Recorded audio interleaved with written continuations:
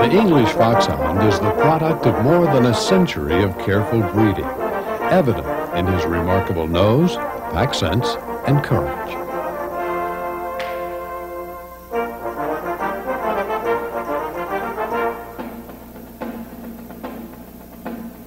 The history of the breed is well documented in the form of stud books meticulously maintained by masters of foxhounds in both England and America.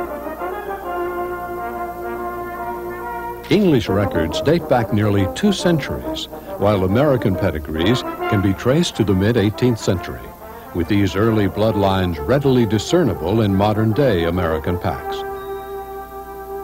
Canon Kingsley, the poet, described the foxhound, the result of nature, not limited, but developed by high civilization. Next to an old Greek statue, there are few such combinations of grace and strength as in a fine foxhound. The English Foxhound was admitted to AKC registration in 1909.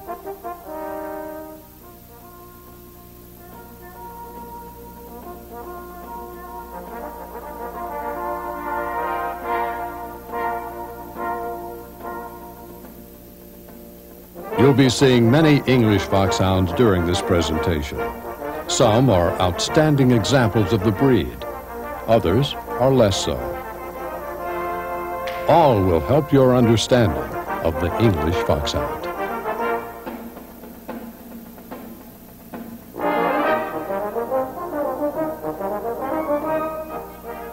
In general appearance, the English Foxhound is a balanced, symmetrical hound, being somewhat longer in body than his height at the withers.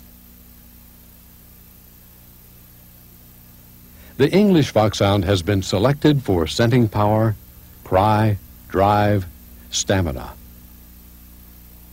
moderate speed, pack sense, and courage.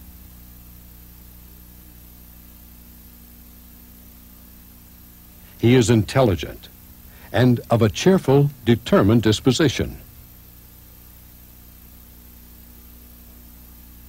He is solid, possessing a sturdy build with substantial bone, and bears the wear and tear look of a hound that can last in the chase.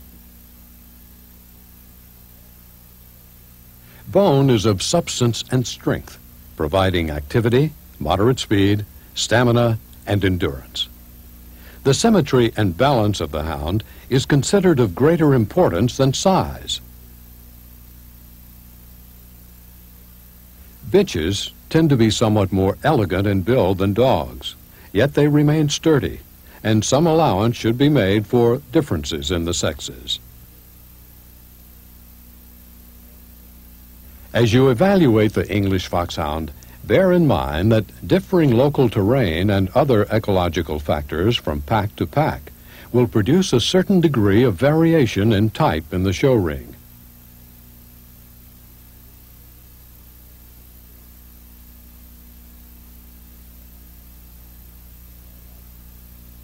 While obviously pronounced variation from general type should be taken into consideration, slight differences must not affect your overall evaluation.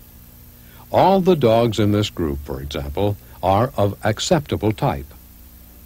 Levelness within packs is more important than size variation among packs.